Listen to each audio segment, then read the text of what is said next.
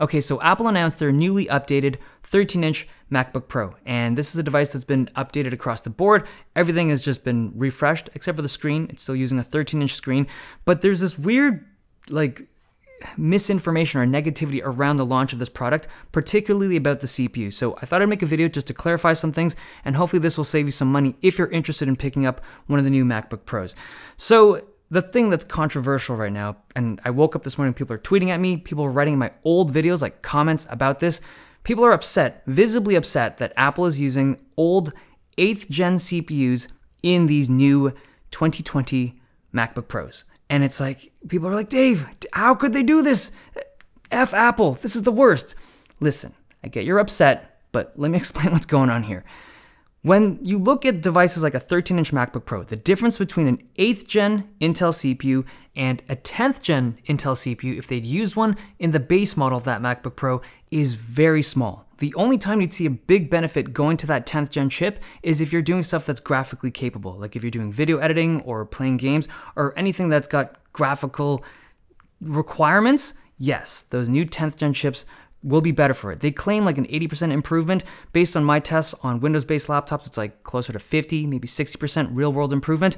They are better, but here's the thing. Not everybody wants that stuff. Not everybody wants extra GPU power for their workflow. So the fact that they're using those older 8th gen chips in the base model MacBook Pro is actually a really good thing, because you know what else comes with those new 10th gen chips?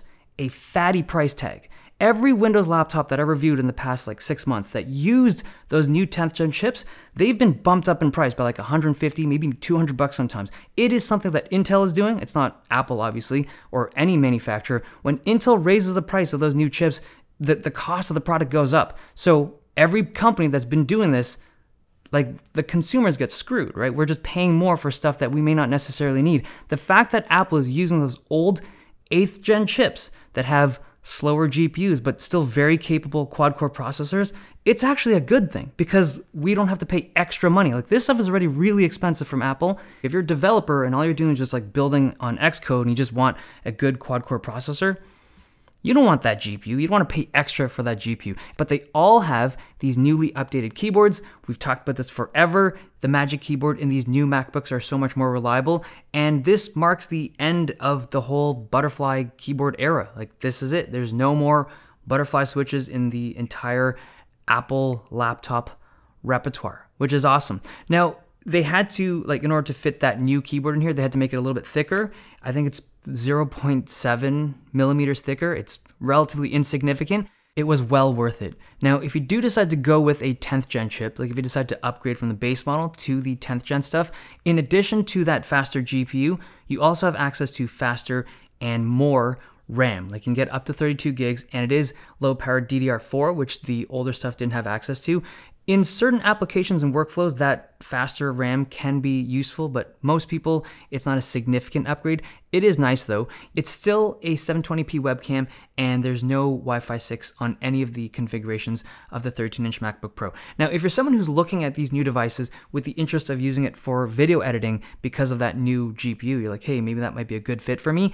It's really dependent, the performance is extremely dependent on A, the application that you're using, and B, the camera that you're using. So I've tested these GPUs with Premiere, and it really depends. Sometimes you're getting good performance, sometimes you're getting very unimpressive performance. So you'll have to wait for my regular review of the device to actually get some better data. But if you're a video editor, you want to wait for your specific workflow to be tested before you go in on it.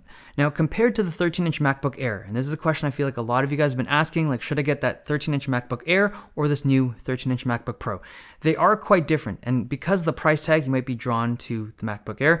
It is a lighter machine, ever so slightly, and it's also got a slightly longer battery life, and it's a little bit cheaper, but it is not built for processor-intensive tasks. The moment you push it hard for an extended period of time, it chokes, and the Airs have always done that. That really is the weakness of the MacBook Air. The Pro is just more suited for even moderately intensive tasks. It also has a brighter screen, better speakers, but a large number of people would already be really happy on the MacBook Air and wouldn't need the extra features on the Pro. Now, if you were interested in that upcoming rumored 14-inch device, Who knows when it's going to come out? Maybe it's going to be for like an ARM-based MacBook. Maybe it's going to be for an AMD-based MacBook, which would be awesome. Who knows, but it's not this one. So we just have to keep waiting. I'm just going to throw one last thing out there. If you were considering like a higher spec 13-inch MacBook Pro, one of these new ones, I just want to push the idea out of a 16-inch MacBook Pro. Like those are just way more capable, but because those things are in the refurbished store now, like they're available for a significant discount, it may be worth it. Like just test out the configurations, see if you can get a 16-inch device for not too much more than a high-spec 13-inch MacBook Pro, because it's just a way more capable system if you're willing to carry something that's bigger and heavier and has a shorter battery life. Okay, I think that wraps us up. Hope you guys are informed of what's going on with Intel and Apple, but I hope you guys enjoyed this video. Thumbs if you liked it, subs if you loved it. I will see you guys next time.